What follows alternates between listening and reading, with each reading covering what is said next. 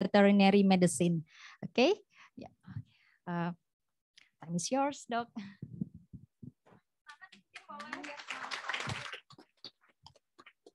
Thank you very much. I first of all would like to congratulate Dr. Mary and Karen and everybody here. I've been here in Indonesia since 2014, and I have seen this whole development of animal welfare growing, and we're now in 2022, and here's our first animal welfare conference. I am so proud of everybody here and online. So today I would like to tell you something about, I'm a veterinarian from the Netherlands, but in 2014 I came to Indonesia, and since then I've been very much involved, and they keep me busy daily with all the hewan that Jakarta Animal Aid Network is rescuing. So I couldn't say no to them. Basically, I fell into the trap, right? So I started my own little foundation because I see that veterinarians are struggling how to basically implement this animal welfare into their daily practice and into their thinking. And it has overwhelmed me too. The amount of welfare for us veterinarians too, who are looking at all the injuries and all the abuse we see daily and registering that there are animals out there who are hungry and thirsty or injured, you need to be able to, I would like to provide you basically with a tool to keep you sane while you are trying to help these animals, because it's an emotional business, guys, and we need to stay on our feet. And I know veterinarians are going to be a huge part of voicing basically what these animals cannot communicate to us. Now, today I would focus on the dancing monkey. Basically, you can extrapolate it to any hewan. Okay, I'm sorry for my mix of English and Dutch. And if anybody doesn't understand something I'm saying, please tell me. So a little bit of history on animal welfare. Maybe you didn't know, but in 530 before Christ, Pythagoras was already thinking about animal welfare. I know that all of you know Pythagoras from math, right? Well, you didn't know. He is an animal welfare advocate too. Can you imagine? And then, of course, it went through the ages, and Ibu has also already told us about it. You know, people, philosophers, not veterinarians, but philosophers were asking the question, can they reason? Can they talk? No, it's about, can they suffer? Can they feel? Right? So throughout history, you see in Europe, it's starting to be integrated into all the laws. And then you suddenly see the term sentient being, sentience added.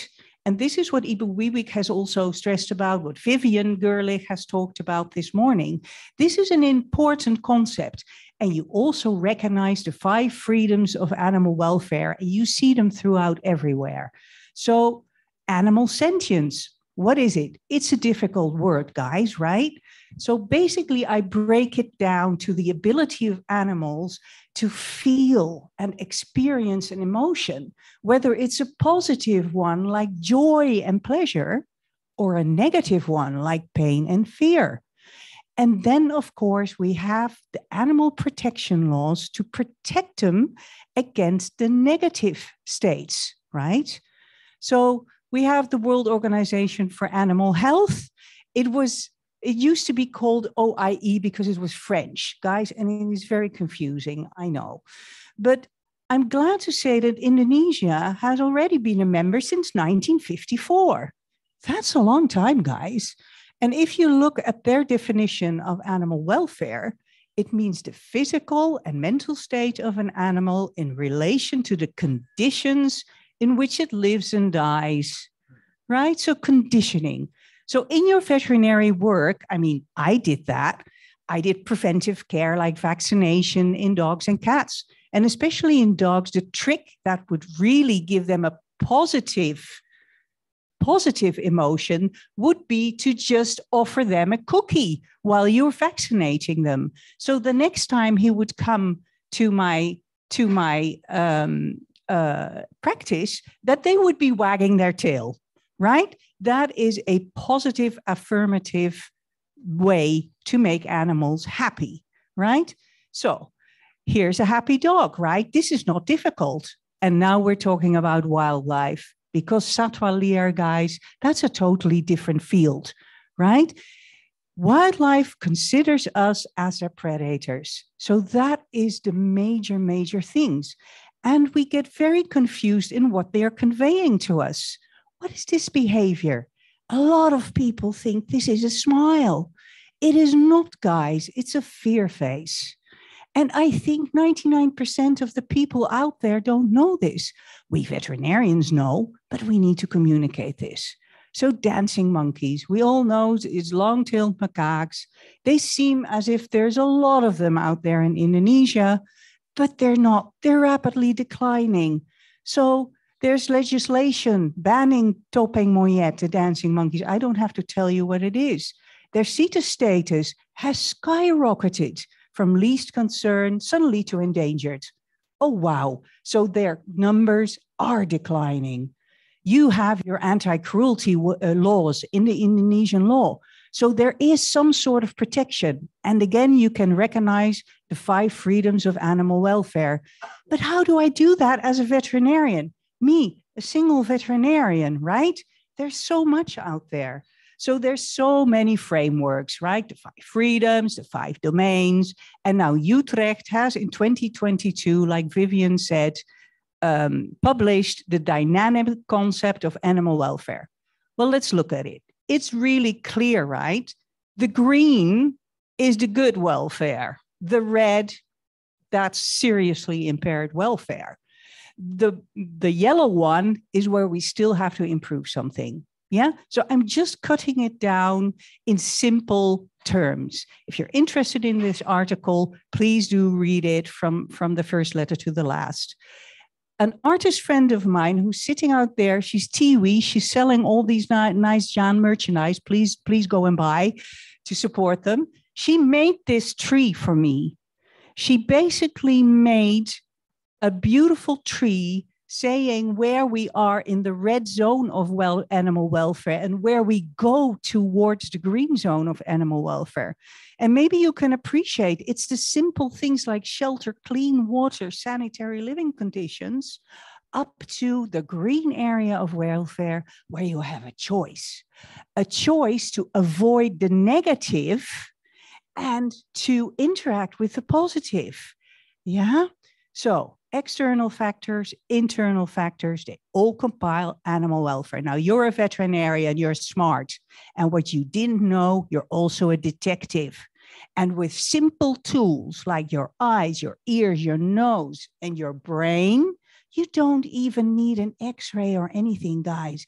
You can detect so much.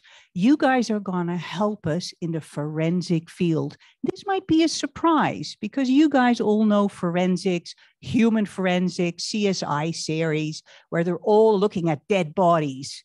Well, I can tell you, we veterinarians also look at live bodies, live animals, because I think somebody mentioned it, Matthew mentioned it already today. There is a connection, guys, between animal abuse, child abuse, domestic abuse. And we veterinarians are the front runners. We can be the first one to detect this on the animal that is on our table. So you guys have brains, you're academically formed, you're used to document. So please do that rigorously, because you don't know at the end of the road, if you find injuries on that animal, that you might be asked to be a veterinary specialist in a court case, or they might ask you for advice. And that Hewan's document that you made maybe a year ago, maybe a month ago, maybe a week ago, is going to be a lifesaver. because it's going to be very, very important. Now, you work systematically, and in Satwa Liar, 50% is hands-off, yeah? And 50% is hands-on. So as you maybe can appreciate in these systematic steps, you're not even touching that animal in the beginning. No, because Satwa Liar, you do it with CCTV. You talk to the caretakers to get as much information before even touching that animal. Now, I've broken it down in really easy questions. These are the questions we're going to answer. Are the animals properly fed? Let's go and see. So for Macaca fascicularis, you go and find your resources because animal welfare is species specific. It's not the same for dogs or for dancing monkeys. Now I'm going to apologize for some of the pictures I'm showing. Maybe some people need to close their eyes because it's a bit awful. Yeah, guys? So are the animals properly fed? Long-tailed macaques, body weight, you can look it up. Adult male, 5 to 9 kg, female 3 to 6 kg, their diet, you can look it up. We have the body score, of course, because it's not just the body weight. We have all these body types, right, guys? And I put the fish there because they're cute, right? And I hope that you can remember. So there's 2 scales, 1 to 5 and 1 to 9. Pick one, I don't care which one, just write it down, document it, which one you're using, because 3 can be optimal, but 3 in the 9-point scale is thin, yeah? So document. This monkey is too fat. So obesity is also a form of animal cruelty. Unfortunately, the dancing monkeys and the monkeys that Jan rescues are usually too thin and dehydrated. You can appreciate this. Document it. Are the animals healthy? Are there any scars or wounds from abuse? Let's see. Everybody knows that these canines are normal on that one side. On the other side is a dancing monkey. And not a lot of people look inside their mouth, but their canines are not intact. And we veterinarians know how they do it. That's not a veterinarian doing that, that's layman doing it without anesthesia or anything. Can you appreciate how long that root of that canine is into the skull? So if you put pressure on it with that clipper, that is going to make a lot of damage. And from the outside of the cage, I can see that bump on that nose. What is that?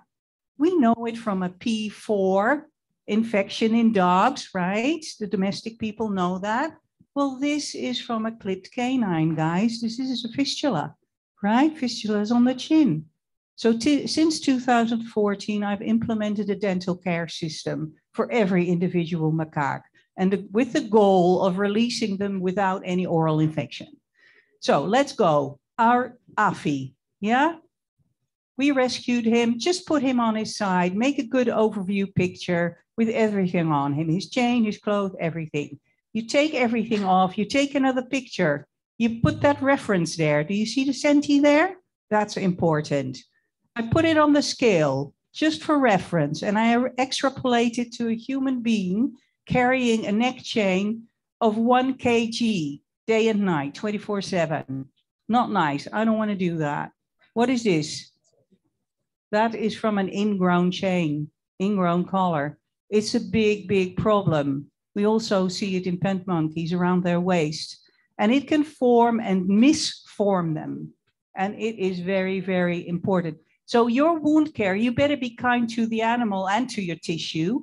So I see a lot of veterinarians using povidone iodine, not diluted. You will kill all your new cells. Please dilute it, yeah, guys? So wound care, give clear instructions. Do you see that needle on the one side, still on the syringe? You better communicate that that's a dangerous way to treat that wound, yeah? So animal welfare goes a long way, yeah? Your principles of surgery need to be top-notch. First intention healing. In monkeys, they will try to pull out every knot you have on the outside. So you need to be really good at intradermal surgery and at burying your knots, guys. Yeah. And you need to give them post-surgery enrichment, because not just your surgery is important, but everything around it. And this is not an option. Yeah, you can't tie up a monkey for 10 to 14 days that it takes for a wound to heal. This is not an option. Yeah, so bullets, another injury that we see, ectoparasites. Then are the animals, the dancing monkeys, properly housed? There's our Afi again in his topeng monyet. What do you call this? House? I don't know what I call this. And this is how they kept 6 monkeys. And I don't think that is a good social way for a macaca fascicularis to live. Now, the influence of evidence on animal cruelty prosecution, the judge wants to see your documents, wants to hear you, tell them, to advise you, wants to see those photographs. So please do that and help us in this fight by simply answering those questions. Are they properly fed? Are they dehydrated or not? Document it, and it is your simple, normal veterinary file, guys. Yeah? So help us here. Thank you very much. I hope this helped you a bit.